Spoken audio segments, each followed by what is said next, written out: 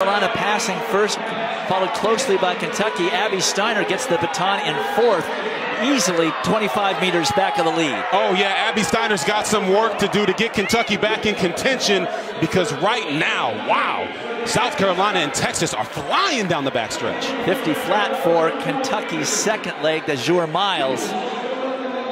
Texas, that's 50 flat for Texas. That was Rashida Adeleke.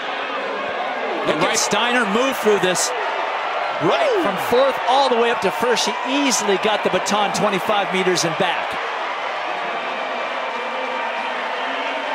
This is the beauty of the 4x400 meters. Abby Steiner, as you said, Dwight, was 25 meters back. And look at this. She's going to give it off with 5 meters to go to a